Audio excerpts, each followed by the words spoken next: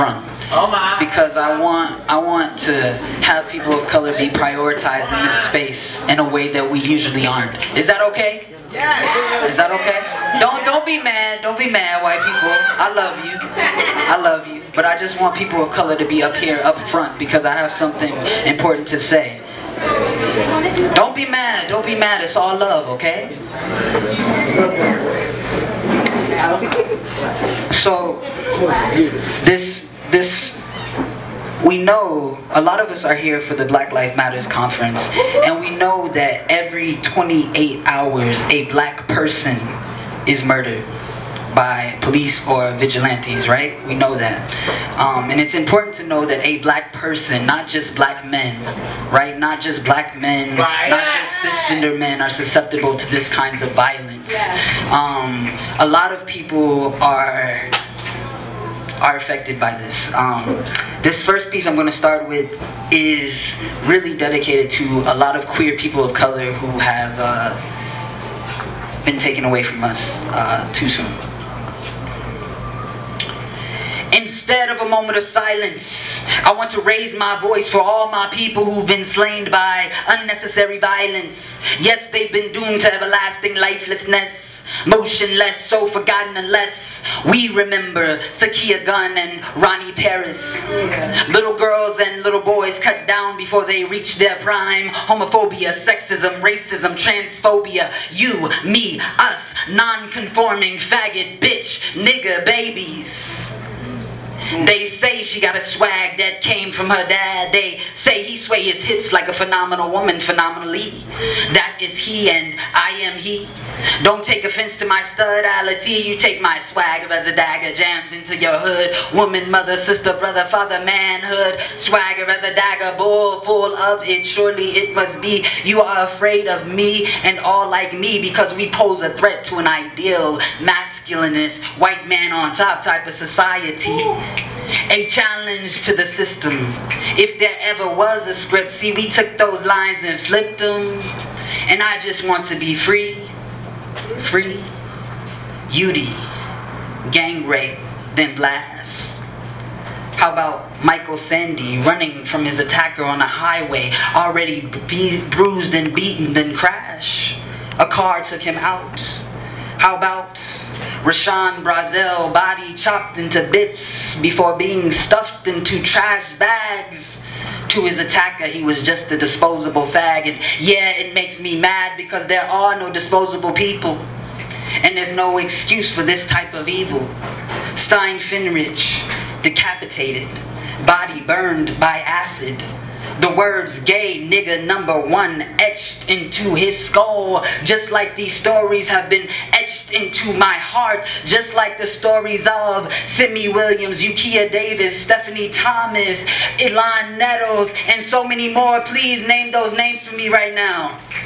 Mia Henderson, Candy Hall, Candy Hall, Maria Shelly Hilliard, Tiffany Edwards, Samaya Dove. And the list goes on, and the list will go on if we do not speak up. So, instead of a moment of silence, I want to raise my voice for all my people who've been slain by unnecessary violence. Yes, they've been doomed to everlasting lifelessness, motionless, so forgotten unless we remember you, me, us, non-conforming, faggot, bitch, nigga, babies. So, I want to let you know that I'm going to be coming to you with some heavy pieces this evening.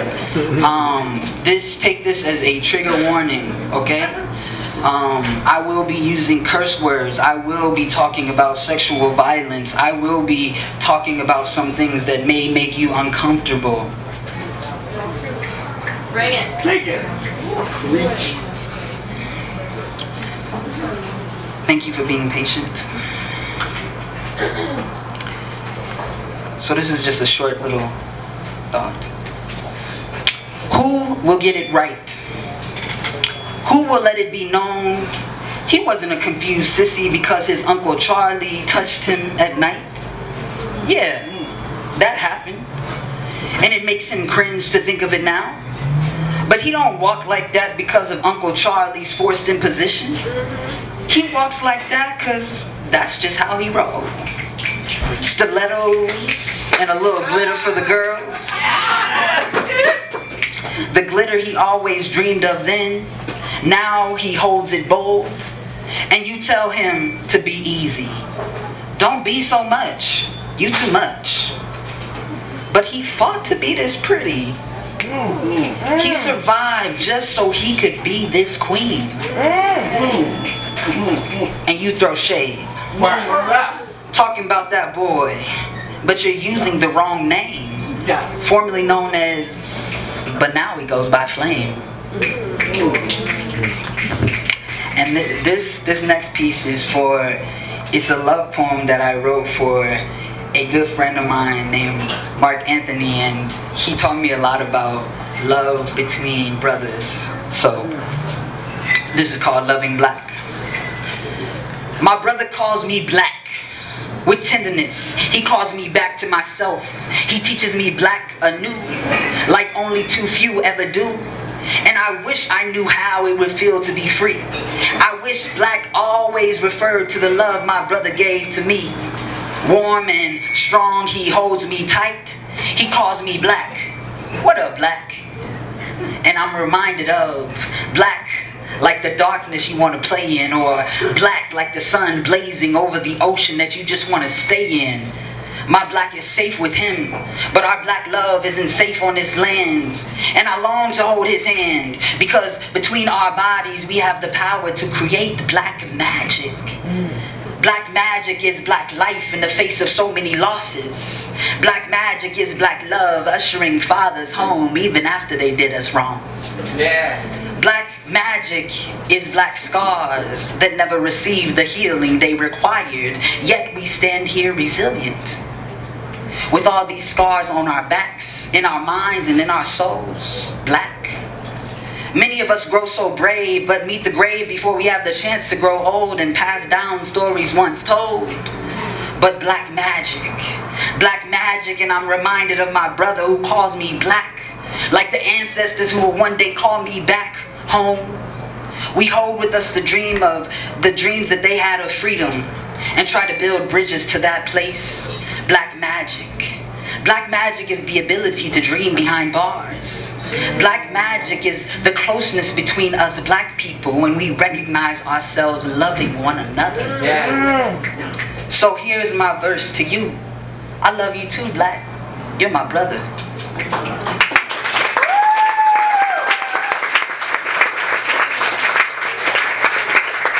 So this piece is called Daddy's Blues, and it's about my father and our relationship, which maybe you'll get it. Hopefully you will. I'm not gonna go into too much detail, but I love my daddy. This is called Daddy's Blues. He played a lonely baritone tone, a night and day daddy. He lived for the high to the moon in the afternoon.